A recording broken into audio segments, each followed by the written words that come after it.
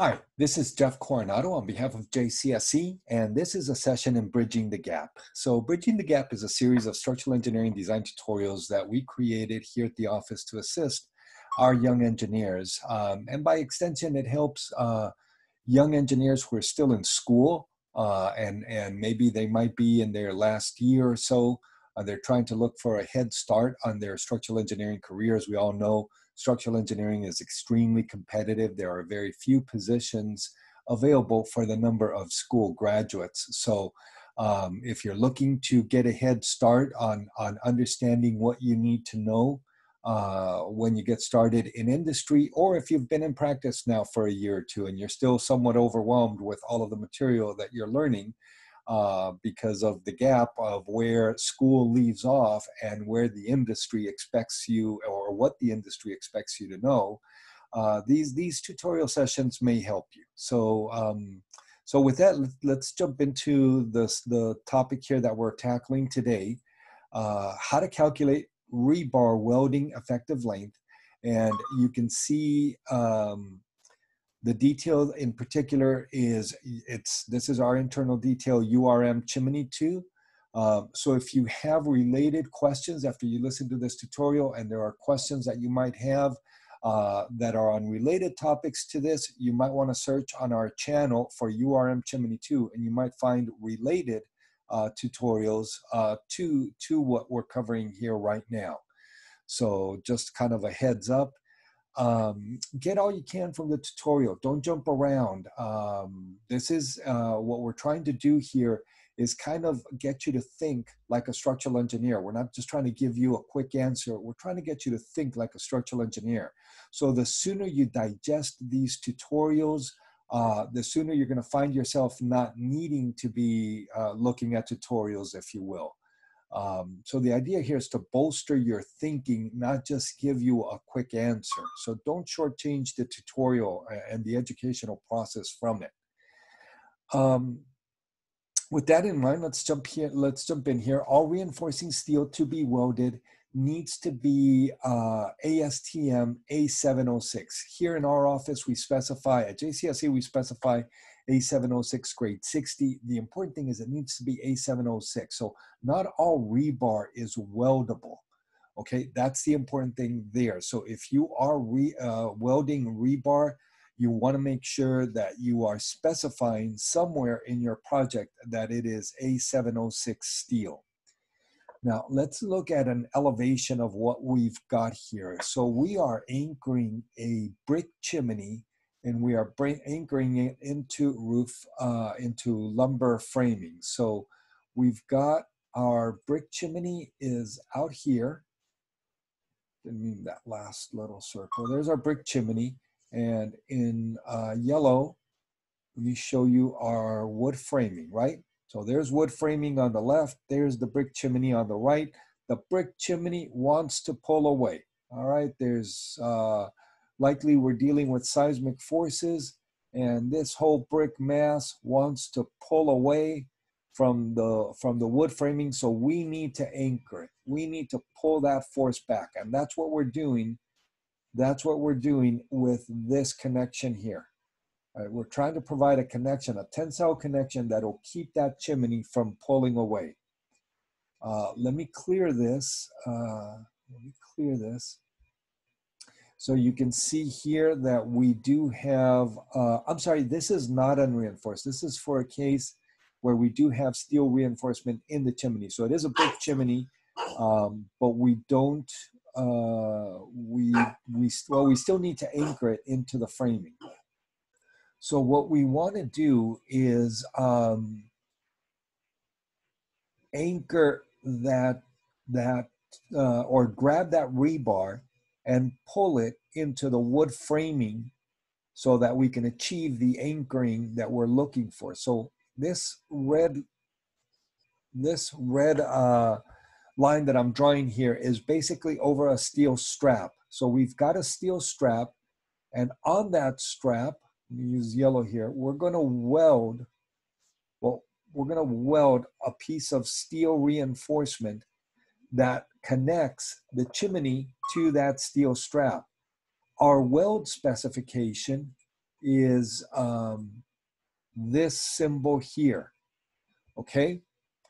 This particular weld and how it works is covered in another tutorial session. So if you have questions about that, and if, for that matter, if you have questions on anything at the end of this tutorial, by all means, leave us a note at the end of the tutorial, and we'll either try to point you in the right direction of the tutorial that does cover the specific question that you might have, or we'll just try to direct you in the right direction there. But as far as the symbols involved with the weld and capacities, that we cover in another tutorial. Here we're just trying to ascertain the effective length and understanding that concept. So here is our dowel that we've been talking about. That's the dowel. That's a steel dowel that we are going to weld to the steel strap.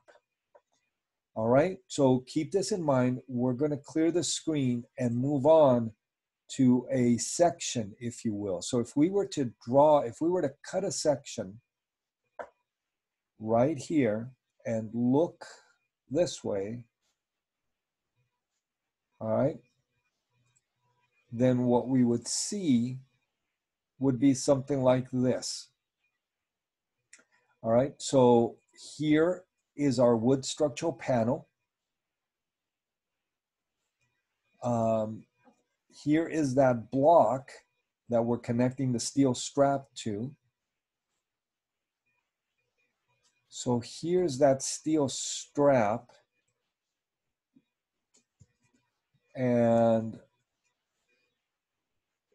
the black circle is the rebar.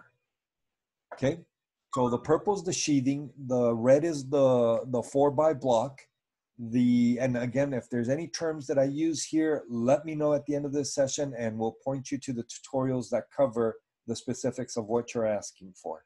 The gold arrow is pointing to the steel strap, and the orange arrow is pointing to the rebar.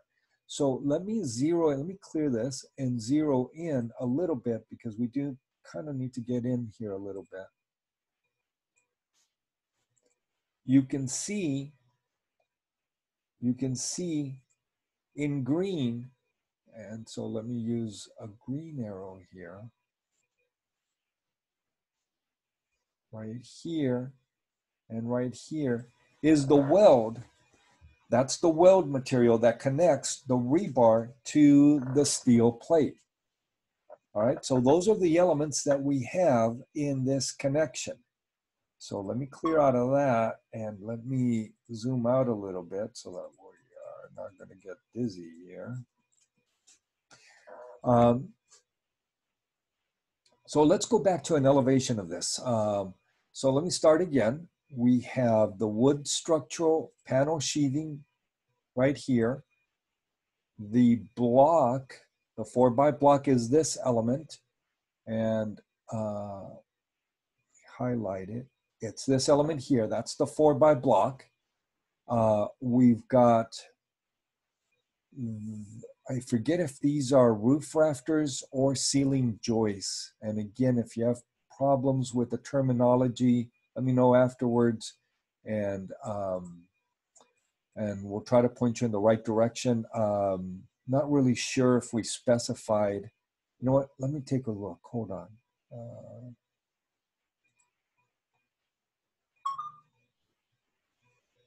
Oh, this looks like roof framing. Okay. So these are roof rafters. These are roof rafters. Okay, so we've got roof rafters right here and right here. The steel plate is this element that I'm pointing to here. So that would be basically all of this, right? All of that is the steel plate. Excuse me. The rebar is this element.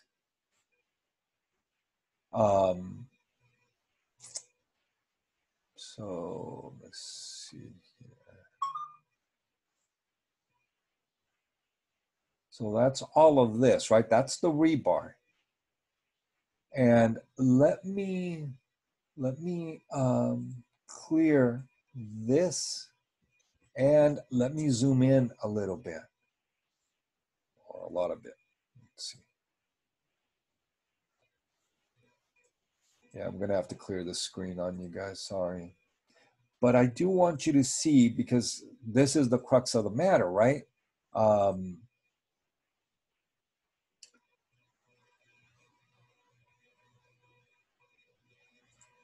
What I want you to notice is in green, all right, in green, we have the weld. Now, remember that we had specified, and if you don't, and you don't trust me, and you don't take my word for it, that's okay, that won't hurt my feelings. Let me take you back here. Here, we specified the weld length. We specified that weld to be 6 inches long. Okay, now you believe me? All right, so we've got a 6-inch long weld. That means that from here to here, this dimension here, all right, that dimension there is 6 inches, because that's what we specified, right? A 6-inch long weld. But look closely. Notice how we didn't draw the weld the same along the 6 inches. In fact, notice how this is drawn differently, and this is drawn, let me do that a little bit better for you guys. And this is drawn differently from the rest. So this is different, and this is different. This is 1 inch. This is 1 inch. The reason why we're alerting you to this is because when the welder starts welding, the material that they first deposit is not going to be the same quality weld material that's deposited in the body of the weld. So we kind of take off arbitrarily, we kind of take off about 1 inch to account for that. Can't always do that. Sometimes there's a problem with that. Sometimes the weld is so tight that we gotta bank that the entire weld length is going to be effective. But if at all possible, we don't count on our calculations on that 1st inch of weld and the last inch of weld for our effective length. So even though we specify 6 inches, for purposes of calculations, we would take a weld length that would be what we're showing right here. It would be the weld length that we've specified, L, minus 1 inch at the beginning, minus 1 inch at the back end. In essence, L minus 2. And for calculations, that's what we would use for our effective length for this weld. Okay, so that's kind of the crux of the trick here when determining the weld length. Don't just kind of assume that you're going to have the entire length that you specify is going to be good weld. The reality is it's not going to be good weld. You have to take off a little bit, or you should take off a little bit at the beginning and a little bit at the end, and then just kind of count on the in-between portion of the weld that you're specifying. All right, so with that in mind, let me clear the screen. Let me make sure that we've covered everything. Zoom out. And yes, that's everything. So that's the effective length of a weld. So if this was helpful to you, sure would appreciate you giving us a thumbs up. If you have any comments or suggestions on how we can improve these tutorial sessions for you, by all means, let us know, and we'll try to kind of work with what you're suggesting. Excuse me. And if this was helpful to you, by all means, join the channel, subscribe to the JCSE channel on YouTube, and that way you'll be notified automatically of tutorials as we post them, structural engineering design tutorials as we post them, okay? All right, real good, guys. Thanks.